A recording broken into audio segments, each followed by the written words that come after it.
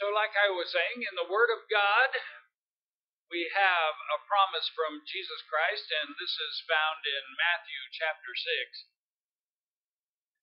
that there is a hidden treasure. It's a treasure that is not stored up here on earth. It's a treasure that cannot be seen with the eyes or touched with the hands. It is a treasure that we store up for ourselves in heaven. And Jesus tells us that when it comes to life and having things and gaining things and working for things and striving for things, and by things I mean money, power, prestige, those things that the world think is super valuable. Those of us who are children of God, we know that those kind of things really have no eternal value. They really have no eternal significance. And of course, we've stated this many times before, and I often tell you that when we pass away and when we leave this mortal body, that nothing that we have attained here will be able to take with us. We have to leave it behind for whoever is able to get hold of it. So storing up earthly treasure really is, in a lot of cases, a waste of a lot of time and energy for the Christian.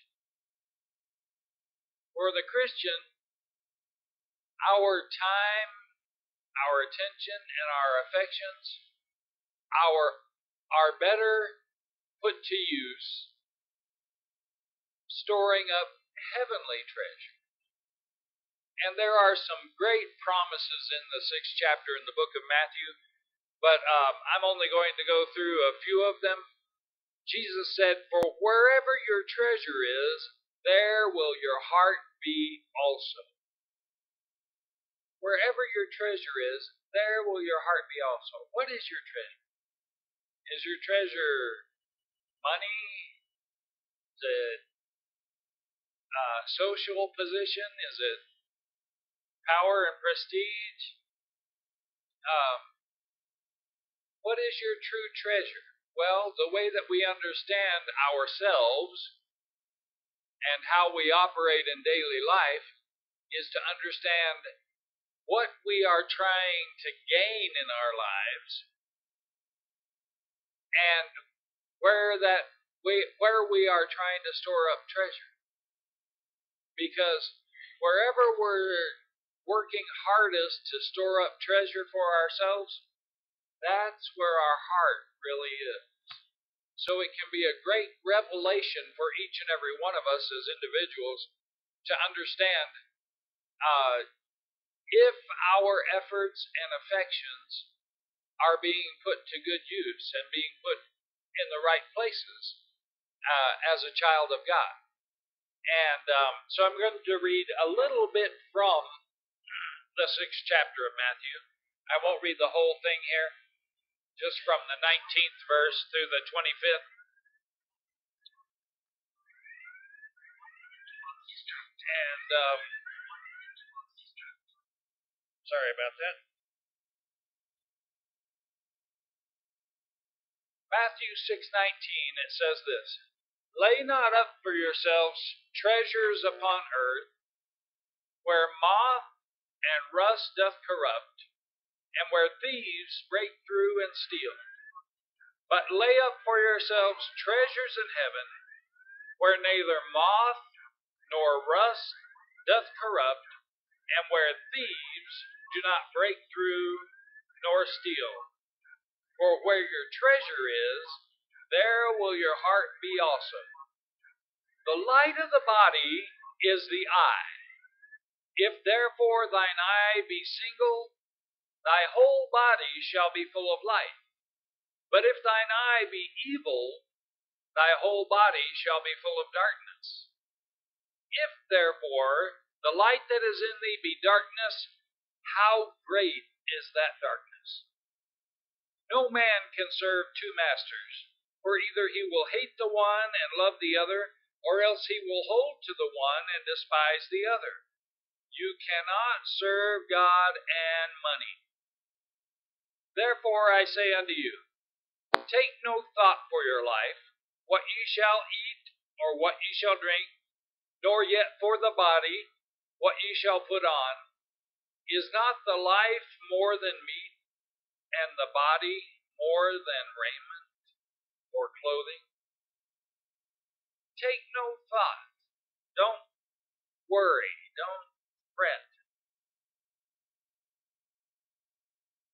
for your life, what ye shall eat, or what ye shall drink, what ye shall wear. Is not the life more than meat, and the body more than raiment or clothing? What are the most important things in life?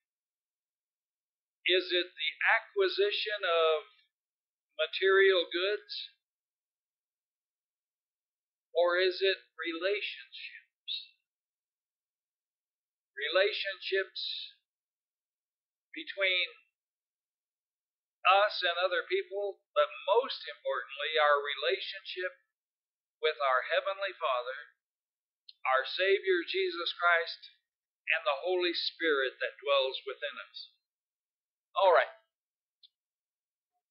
Now, I wanted to talk quickly about this earthly treasure that most people are trying to gain. Most people have their heart and their mind set on gaining as much earthly wealth, earthly treasure as possible. And they have that in their mind to do so because that's what the world says is important. That you have to prepare yourself at an early age to get the kind of job that will make you secure and to prepare for your old age. But you know what? It doesn't matter how much money you gain, how much worldly treasure in the form of money or power or any of those other things that you can gain in your life. Because when we talk about earthly treasure, it can be yanked out from under us at any moment. In fact, most hard-working middle-class people, they will work very hard their entire working career in order to, just to provide the basics for their family, to buy a house as an investment for their old age. And probably most people, about the only investment that they have, most of us cannot invest in stocks and bonds, and we don't have IRAs and all of that. We're hoping Social Security will stay intact. So for most of us, by the time we reach old age and we begin to have health issues, much of what we have gained and worked so hard for in our lives suddenly begins to slip away. And within just a couple of months, you can end up owing more than you have ever saved throughout your entire life. But Jesus says that's not something that we should be concerned about as Christians. As long as we live our lives in a responsible way, work as if we were doing our work for the Lord, that as God takes care of the lilies of the valley who are arrayed in greater splendor than Solomon ever was, and just like the sparrows who don't work, and yet God provides food for them every day, and He provides for their every need. He says, in the same way, God is ready to provide for us, and that we should never be anxious over earthly treasure. We should never be stressed out and worried about money, position, what kind of job we have. You know, there's a big mistake among many Christians that we absolutely, and the world propagates this, that you absolutely, especially nowadays, you absolutely have to finish school and go to college so that you can get a good job to be able to do, all the things that the world tells us we should be doing. And, what if you fall into that groove that most people do where you can't afford to go to school and nobody's going to help you get there. Nobody's going to help you go to college. What do you do then? Well, the principles that are taught in God's Word is that we have to learn to be content with the treasure, the earthly treasure that has already been given to us, in order for God to increase our earthly treasure. Now that's one side of the coin. In order to be blessed by God, you've got to learn to be responsible and grateful for what He has already given us. So some of us may be living, paycheck to paycheck, and sometimes even a little past paycheck to paycheck.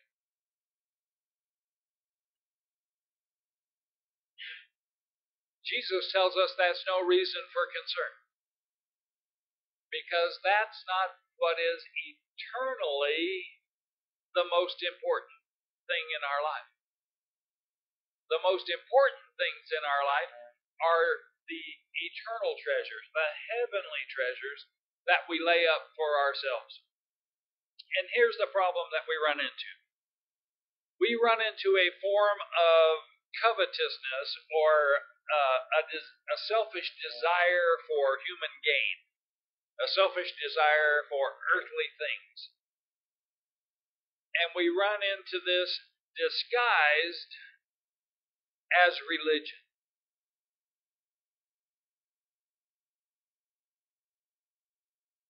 So I'm really not talking about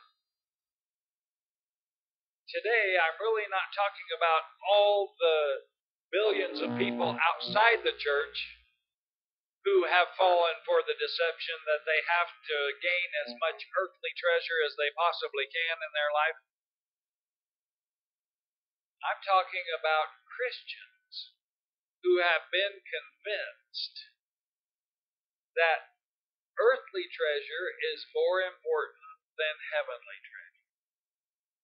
And if you remember the teachings of Jesus Christ, He warned His disciples, and He warns us in His Word, to beware the leaven of the scribes and Pharisees. What is leaven? Leaven is yeast that you put into bread, and it penetrates and the bread rises. Otherwise, if you try to make bread without yeast, you end up with a cracker. or a flatbread. Jesus said, beware that you don't fall into the same trap that the scribes and the Pharisees have fallen into. And these were the spiritual leaders of his time.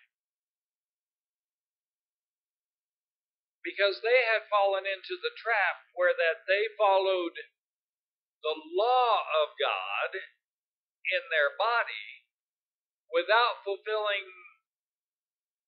the will of God in their heart. So they gave to the church, they gave a tenth of everything that they possessed, they did good deeds, they were involved in everything that went on in the temple or the church. But the reason that they were doing it was all so that they could gain earthly treasure and not so that they could lay up heavenly treasure. So why did the scribes and Pharisees work so hard to do what they did? So that they could get the praise of men, so that they could get as much worldly wealth as possible, and so that they could be rewarded by their fellow human beings. Remember, Jesus said about these kind of people, he said, verily, verily, they have their reward. The kind of people who put on a great show of religion, and at that time who enlarged the borders of their robes and gave great public prayers and oratories and made themselves look important in the eyes of the common people. He said none of them were doing it for God. None of them were doing it as appreciation or affection towards the Heavenly Father. They were doing it in order to build up their earthly treasure and not their heavenly treasure. So they were seeking the praise of men. They were seeking worldly wealth, lots of money, and they were seeking earthly rewards. They wanted the praise and the rewards of the people around them more than they wanted the appreciation of God. Okay, we move to the next part here is that each and every one of us throughout our life, we get to choose which kind of treasure we're going to store up for ourselves for eternity. God has given us complete freedom to choose which kind of treasure you want to store up. You want to store up for yourself millions of dollars in the bank and all the amenities that go with it, the big house and the car. And it's amazing to me that when I was a kid, the average size home was about 1,100 square feet. 1,100 to 1,200 square feet. And that was if you were, middle class or upper middle class.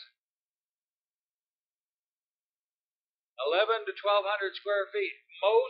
My grandfather,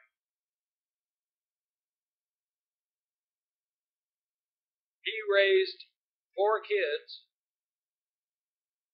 in a house that was about 1,100 square feet. And for most of us here today, most of us were raised in families anywhere from 3 to 8 children, sometimes more, in a house with only 2 or 3 bedrooms.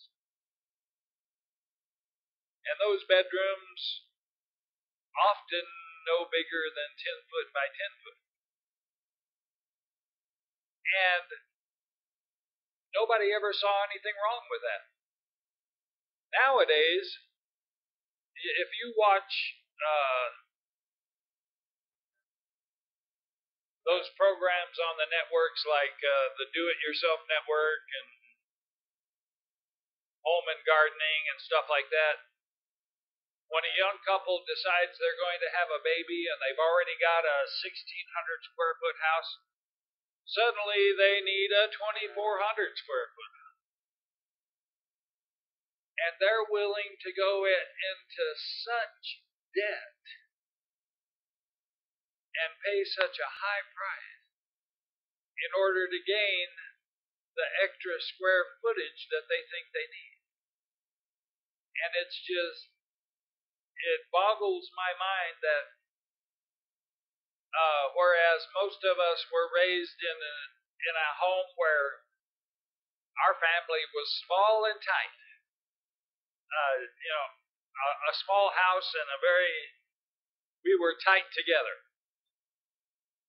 You had no choice to be close to your brothers and sisters because they slept right next to you.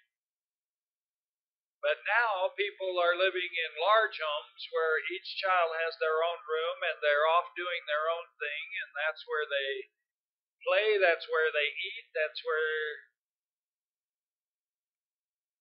and they're just cut off from the rest of the family. Where is the value in that? What kind of treasure can you get out of that? And it's just one of those things that kind of gets to me when I think about it.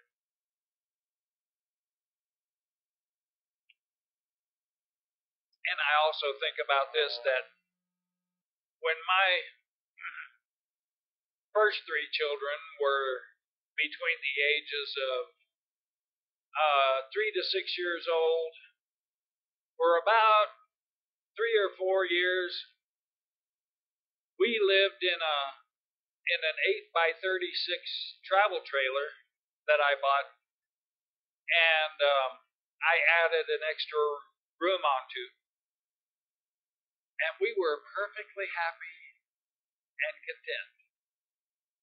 It was tight quarters, but we were perfectly happy and content because basically that's just where we slept. Everything else, the kids everything else that was done was outside. So it wasn't like we were constantly, daily, 24 hours a day trying to live in this cramped space. We were happy and content with what we had. And this is what learning to value what is real treasure and learning to lay up for ourselves heavenly treasure. This is what it's all about. It's learning to be content with what you already have and being thankful for any gain that you may get afterward. So, we talk about our earthly treasure. Earthly treasure can be described as things that are seen. Anything that can be seen, touched. When we place value on the things that we can see, we have to remember that the things that we can see really have no eternal value. You can have the biggest house, or as many houses. Many people have, their regular home and their vacation homes. The backup home, the vacation homes, the home for work and the home for play. But you know what? When this life is over and we stand before God for the judgment or before Jesus for our rewards, all of that gets left behind. There's no eternal significance and no eternal value to it. And you know what? When you get caught up in trying to lay up for yourself earthly treasure, it's never enough. It's never enough, no matter how much you make. For the majority of people, until you become a child of God and you learn to be content in the state that you find yourself, in the condition that you find yourself, you'll find that earthly treasure is never enough. No matter how much you get, you always want more.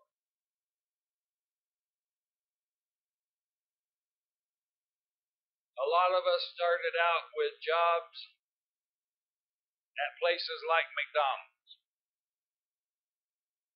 My first job was washing dishes by hand at a truck stop because they didn't have a dishwasher, an automatic dishwasher at that time, so we did it the old-fashioned way. We washed dishes by hand. And I was, at that time in my life, perfectly content with the money that I made washing dishes by hand. Nowadays, if a young man of 15, 16 years old was asked to wash dishes by hand, first of all, he probably wouldn't even take the job. He wouldn't appreciate the small amount of money that he got paid because he'd always be thinking, man, I could work someplace that has the automatic dishwasher. And I'm not saying that I'm any better than anybody else and that I haven't made mistakes in my life about laying up earthly treasures. What I'm saying is, in that point in my life, when I was that young, I didn't have many needs. And so I was perfectly content with what I got. It was only later on when I started making quite a bit more money that I began to want more money. The more stuff we get, the more that we want. And we have to train ourselves using God's Word in order to understand and to appreciate everything that God loans to us in our lives. So, to understand earthly treasure, we have to understand that it has no eternal value, that there'll never be enough of it, no matter how hard you work, no matter how hard you try. It only gives you a false sense of security. People think if I have a lot of things and a lot of money in the bank, then no matter what happens in my life, we'll be able to financially deal with it. Well, guess what? One hospital visit, one operation, one round of cancer, there goes everything that you've worked for your whole life. So it really gives you, earthly treasure really gives you a false sense of hope for the future. When we think about our future and where we will be in 5 years or 10 years from now or 20 years from now, if you are dependent upon laying up earthly treasures in your life, you're going to be sadly disappointed. Because at some point, it all gets taken away. It may not be until you die, but at the point that you die, everything that you've worked so hard for here on earth can be suddenly removed from you. And what's left? That's why heavenly treasure is so important. Heavenly treasure does not depend on the value of the dollar. Heavenly treasure does not depend on what kind of house you live in, what kind of car you drive, how much money you have in your pocket, where you fit in the social circles. So we move to choosing heavenly treasure instead of choosing earthly treasure. When you choose heavenly treasure, you are choosing things that cannot necessarily be seen, but they are the things that have the most value. They're not the things that you can immediately see, but they are the things that have the most value. The things that have the most value in life are not how many gifts or the quality or the cost of gifts we can give our children. The great treasure of life is how much love and affection and attention we can share with our children throughout the entirety of it. And that's just an example. It works the same way with between spouses, between families. You'll find as you grow older and older, family is the most important treasure that we can have here on earth. And it is also a heavenly treasure. Because the love that we share as families, and I'm talking about whether it's our physical family or our church family, the love and the fellowship that we share together here gets transferred into the kingdom. That's heavenly treasure. We get to take that with us. The fruits of the Spirit, love, joy, peace, gentleness, meekness, faith, self-control, those kind of things we get to take with us. Those are the kind of treasures we should be building. And the riches, glories, and pleasures of God's kingdom. That's basically what we should be laying up for ourselves as in the form of treasure or security for the future. The riches, the glories, and the pleasures of God's kingdom. See, here on earth, there's a totally different perspective about what is rich, what we should glory over, what we should be proud of, and what is pleasure. You know?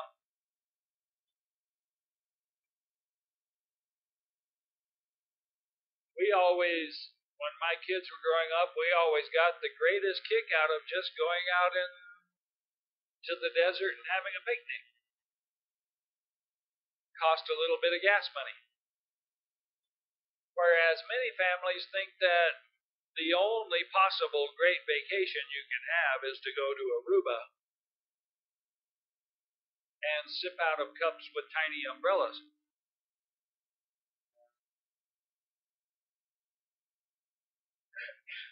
See, you can build the greatest treasure with the least amount of money or effort. It's all what kind of treasure you choose to lay up for yourself and where you're going to store it.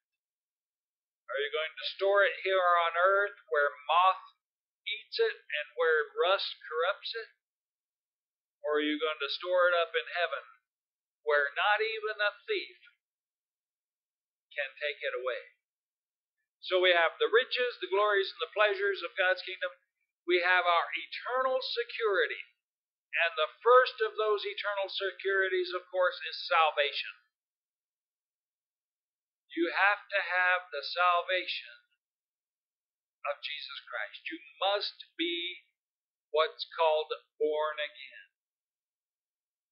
If you have not yet received Jesus Christ as your Savior, then you really don't have a hope for the future. You really don't have a real treasure stored up for eternity. We need to be getting prepared now for what God has in store for us 1,000 years from now. And the only way we can do that is if we are one of His adopted children. The only way to become one of God's adopted children is to accept the gift of salvation that comes through the sacrifice of our Lord and Savior Jesus Christ. And it's not complicated. It's always being offered to us. And when the Holy Spirit comes and speaks to your heart and mind and lets you know that you are indeed a sinner in need of repentance, when you indeed need to make that 180-degree change in your life,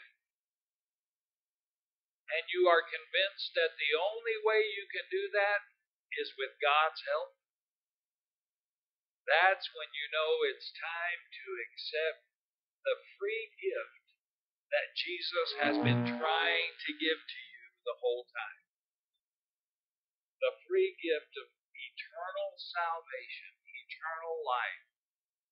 So that comes first. For your eternal security, you must have salvation, and then the other things will follow. And then finally, in order to lay up heavenly treasure instead of earthly treasure, we have to be able to trust God for our future security. We have to be able to totally trust God for our future security. Most Christians are not able to do that yet. It's sad to say, but most Christians are not able to do that yet. Most of us are not able to just relax and trust God for what life is going to be like once we reach the point where we're senior citizens, once we begin to have health problems, once we begin to have the kind of life where outgo exceeds income.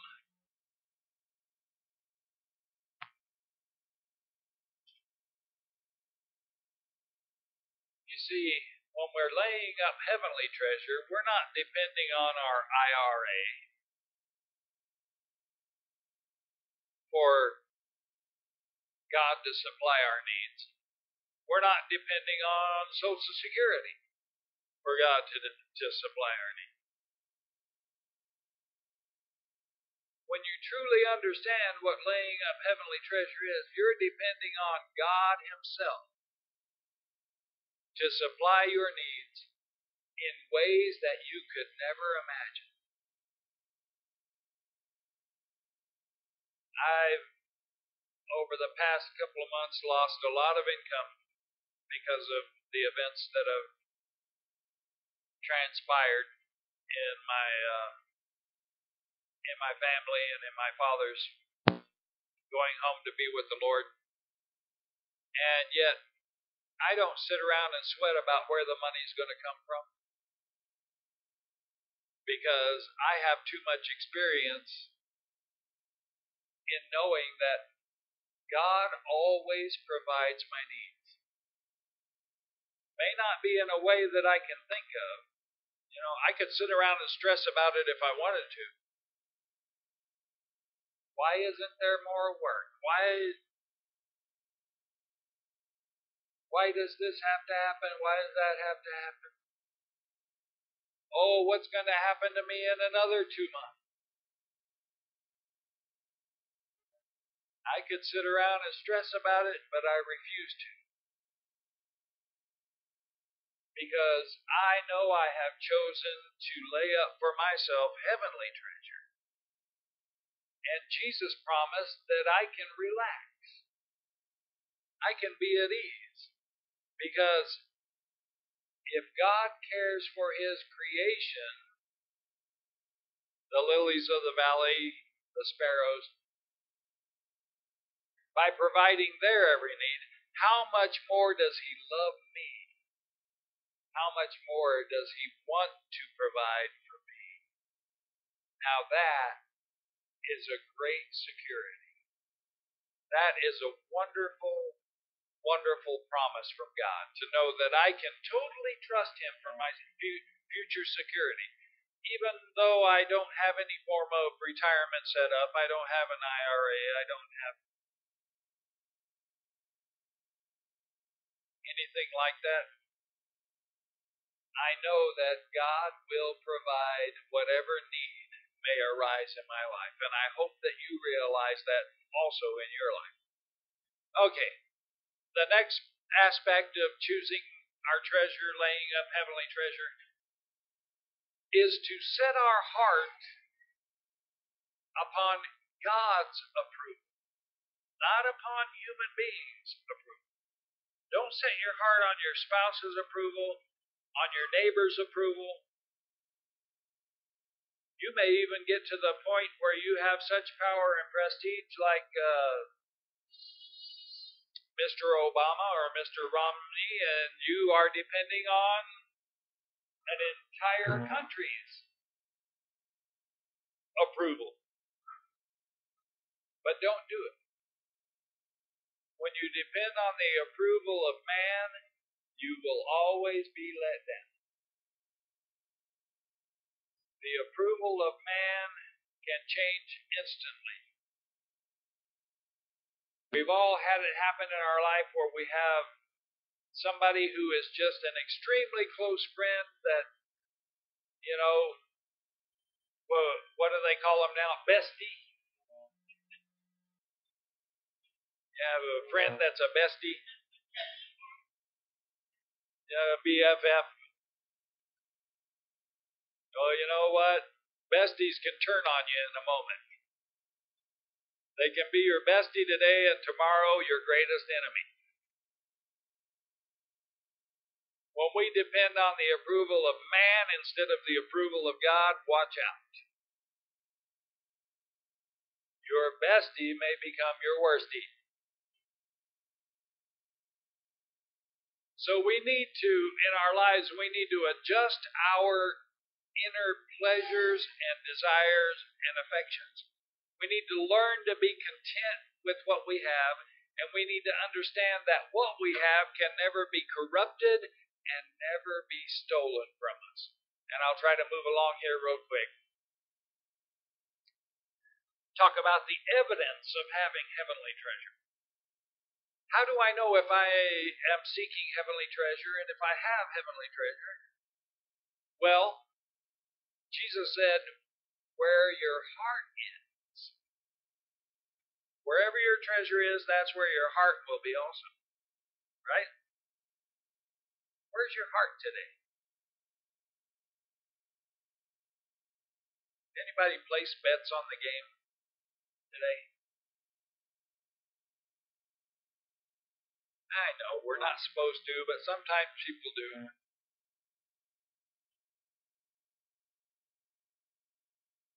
And today you might have your heart set that if a certain team wins, you get a little bit of cash. Well, it can be that way for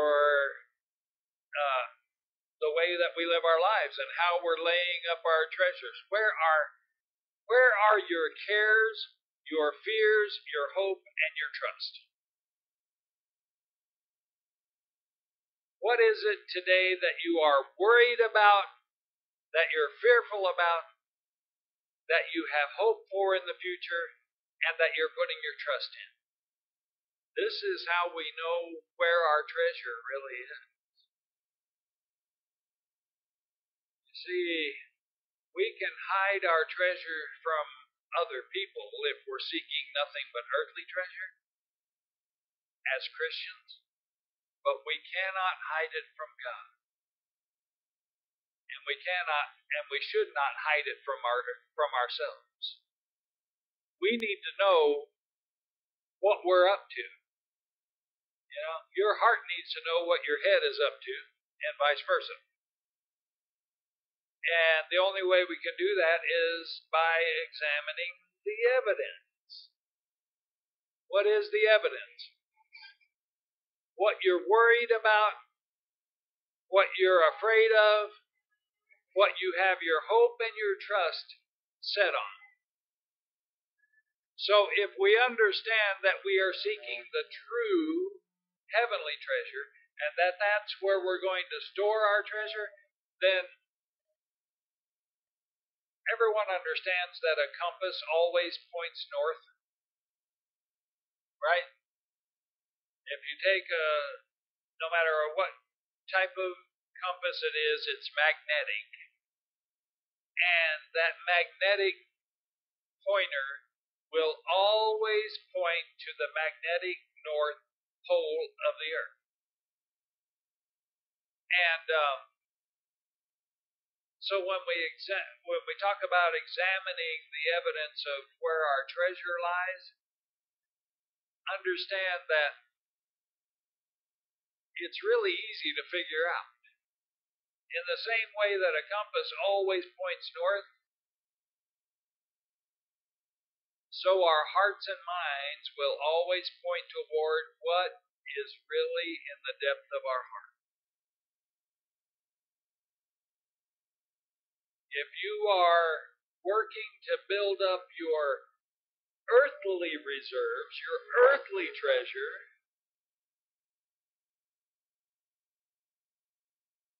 that's where your treasure lies, that's where your heart is.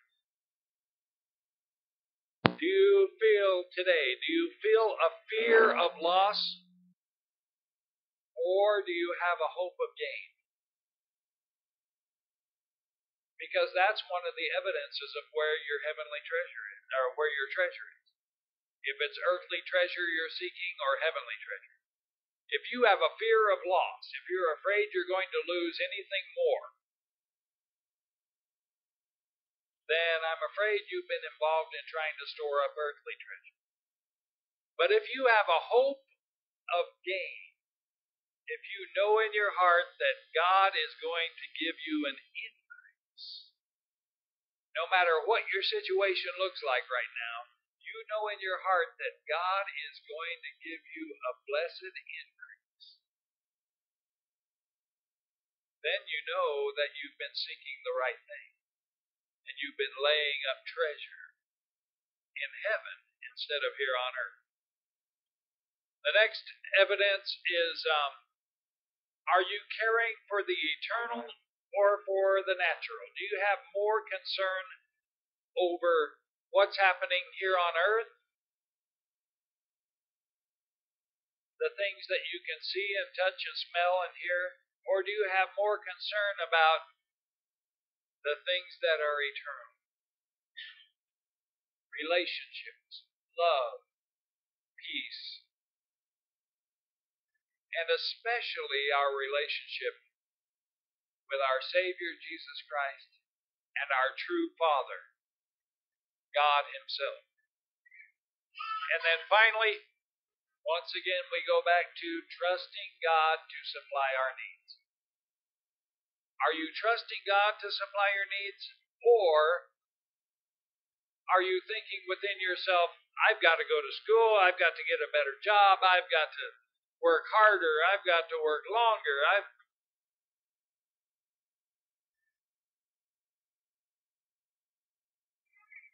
Jesus said, don't seek for these kind of things, because these are the kind of things that the Gentiles or the heathen seek after. The things that when life is over and everything is all said and done, really don't have any eternal value. We need to trust God totally to supply our needs moment by moment, day by day, and He will never let us down. He will always provide for us, as long as we're laying up treasure in heaven. Okay, and I'm going to skip over a couple of things here to hurry up and finish. In these verses, Jesus talks about testing our treasure. When I think about testing our treasure, whether we have laid up heavenly or earthly treasure? What kind of treasure do we truly possess? Is it earthly or is it heavenly? Jesus mentioned in these verses of Scripture, he mentioned the words alms, prayers, fastings, and rewards. So don't be like the scribes and Pharisees who give their worship and offer their public prayers and do this public fasting thing where that they put on this big show where, oh, I'm so hungry and oh, because I'm fasting right now, I am so righteous and so holy, and you guys should be able to see just how righteous and holy I am, and give me the reward that I seek, which is your attention and your affection. Jesus said, don't be like that. If you offer up alms, which is worship or giving to God, if you offer up prayers to God, if you fast, if you are seeking reward, then it's for only one of two reasons. Either you are doing these things for the applause of men, or you are doing them for the approval of God. Where are you laying up your treasure? Well, think about it. Are you doing the good things you do at church for the approval of other human beings? For the applause of the people around you? Or are you doing them for the express approval of God Himself? That is the true test of where we're storing up our treasure. So, to sum it up and to finish up, as Christians, we cannot allow ourselves to be caught up with where a lot of other Christian groups are going and a lot of other church bodies, church families are headed. Because many of them are seeking earthly treasure, and that's where they're laying up their treasure. They're laying up their treasure in their church, so-called church. They're laying up their treasure in their homes, in their car, in their bank accounts. And they will eventually have nothing to show for it. We need to lay up for ourselves our treasures in heaven, where the moth cannot eat, the rust does not corrupt, and the thief can never break through and steal. Where we can have utter confidence, absolute security, and total hope that God will provide our every need. And the most important, when I read those verses, the most important thing that pops out to me is in verse 21, where Jesus said, "For where your treasure is, there will your heart be also." What is your life all about? What is your life wrapped around? What are the things that you value most? What are the rewards that you expect out of life?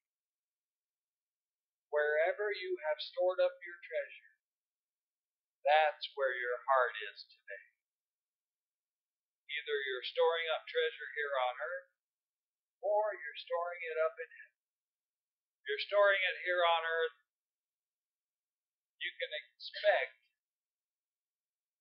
that without a shadow of doubt, you are going to lose it all eventually. If you're storing it up in heaven, it's yours for all. Let's stand again.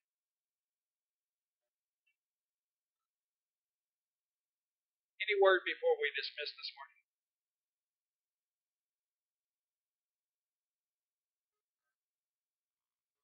Heavenly Father, we pray that you would teach us in our minds, Lord, how to lay up our treasures in heaven. That, Lord, in our hearts, our deepest desire, our thoughts, our intents, and our motives would be to lay our hands upon those things that have the most value, the things that last forever. We pray this in Jesus' name. Amen.